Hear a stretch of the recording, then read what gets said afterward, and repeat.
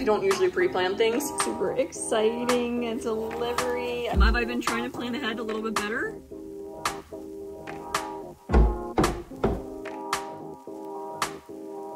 Do the dad shake.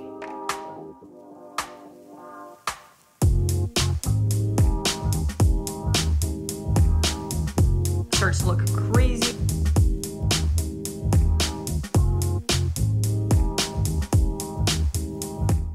Hi, super exciting day. We're finally going to be framing out our range hood, and actually first off, to film behind something that is kind of complete and pretty is very different from most of our content since our house has been a disaster for the last year. So this is kind of nice to have a little backdrop. I'm not used to it. Anyways, we're gonna be framing our hood today, and first off, we're gonna be using salvage materials. So when we demoed the pantry behind me, there was a lot of 2x4s, and we carefully removed them so that we could reuse them in the future. And this is like a perfect opportunity. So most of the framing, actually I think all of the framing is gonna be free. It's in our garage. Cam's removing the nails right now. And then I pre-planned the framing layout and all the materials for the hood so we can make sure we had enough. And let me show you what that looks like. Okay, so I've got my drawing here. I kind of mapped everything out in elevation and in plan so that we could kind of figure out the overall dimensions and go from there. And then this is what we're working with. So we're gonna have a 4-foot wide by 2-foot tall range hood. It's oversized from our actual mechanical vent. So we kind of had to figure out like the additional framing for that. And that's part of the reason why I made the decision to pre-plan it. I don't usually pre-plan things. So we'll see if this makes it easier to do the whole process today. Going to pick up the wood for our range hood today so we can start building it. And we got the wood. We're gonna be using lightweight MDF and then Roman clay plaster on top of it. So hopefully this framing exercise goes quickly and we can get it up. Just got a super exciting delivery. I have been waiting for this. This is a Roman clay sample from Portola Paints for our hood. Looks a little gray in the bottle, but it's a warm gray to match pashmina down here. You can see it matches really well. So we're gonna see what this potentially looks like up here as more of an accent, but I'm really excited to see it.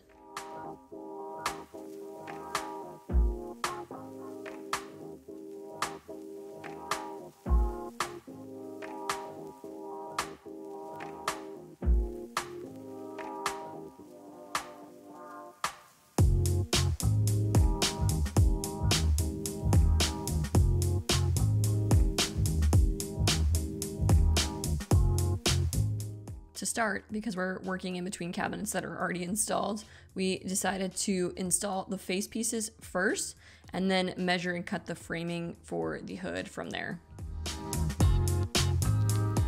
All right, we got the bottom framing of the hood done. So again, we've got like a 4-foot wide by 1.5 foot deep. And then we've got additional framing in the center, and that's where our actual mechanical hood is going to be mounted. This is the size based on the directions that we received. So this is the hard part. We have to go get corner clamps. We don't have any, and I think it'll really help screw this all together. And then we will mount it to the studs on the back and through the sides to the side panels of the hood. We've actually been keeping our Home Depot runs to a minimum. Have I been trying to plan ahead a little bit better? Seriously? We got our corner clamps, so hopefully that's the only Home Depot run we have to make for today. First of the weekend. We'll see if it stays. Once we had the framing ready to go, we held it together with the corner clamps and went in with these GRK multi-purpose screws.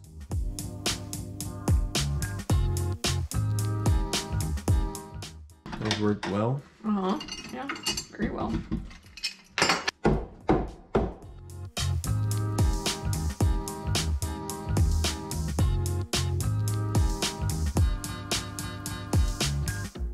Before we move on, we got the framing test fit, and it fits in the hood insert. It didn't fit in the first time. It was like just too tight.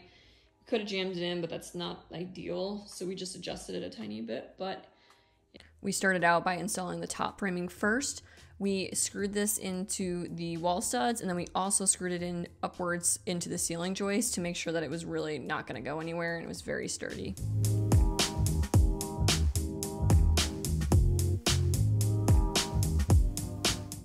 Now it's time to install the bottom framing. This was a little trickier because we are insetting it from the bottom face of the hood. So we had to get it super level and in the right spot. And then we screwed this into the wall studs, and then here we screwed it into the sides of the cabinets as well.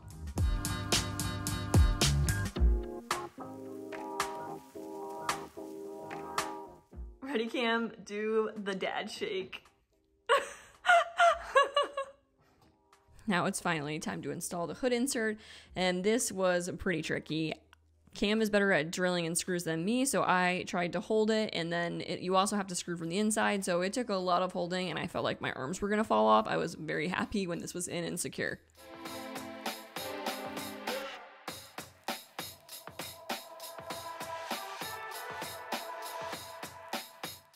First time installing the flex vent, we took the flex vent right into the range hood, and when I tested it, it was pretty loud and something was rattling, so we ended up changing it out for an elbow. We used a 90-degree elbow to the flex hood, and it works so much better.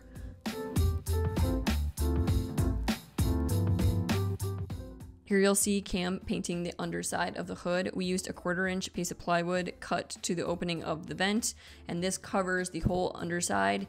And we're painting this pashmina so that it'll match the face of the hood. Once we felt really confident that all the vent equipment worked well and was not rattling, it was time to install the face of the hood. I again found myself in a position where I had to hold the piece up nice and level while Cam drilled it in. So exciting to see the hood start to come to life. We got the hood primed last night and had some time to process it.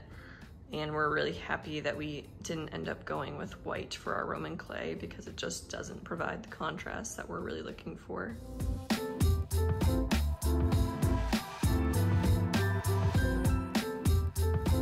Okay, we've got our Portola Paint Roman clay in the color Charleston. This is the tub and the product. It's a beautiful color, looking forward to seeing that on. And then to get the product out, we're gonna be using this plastic small putty knife, scoop it on to the metal one, and use the metal to apply.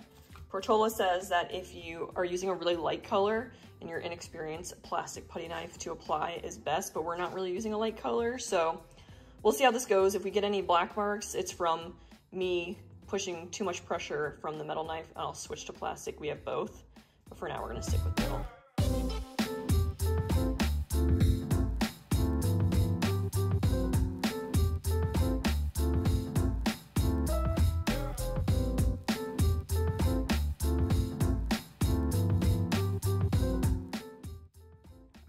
Just got the first coat on. Portola's YouTube video recommends doing one coat and then immediately going back a second time on that coat. So the first half of that starts to look crazy when it's not on very heavy, but once you go past the second time, it really starts to look good. So we'll let this dry for 24 hours and then we will do the third coat, which should be the final coat.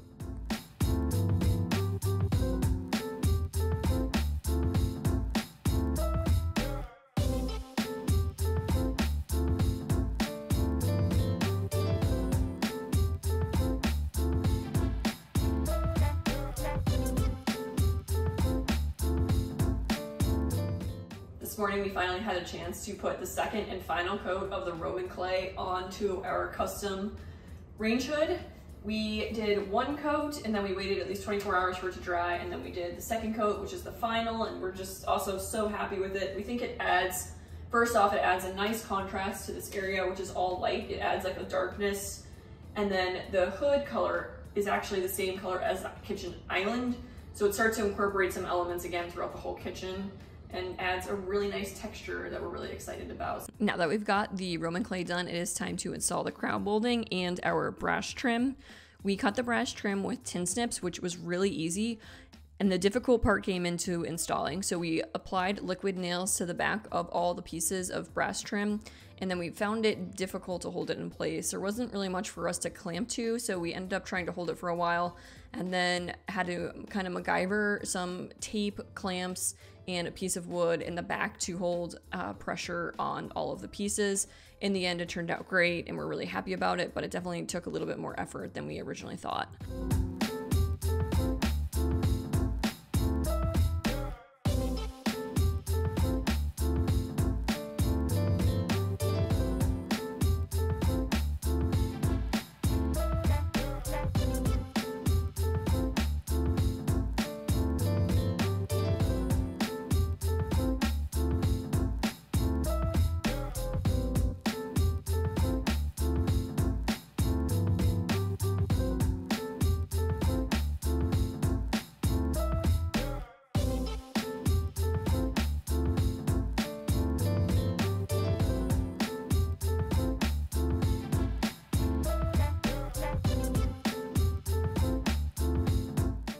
Today was practically like a Christmas morning because we peeled off the protective film at our brass trim on the hood, and it just finished it off perfectly.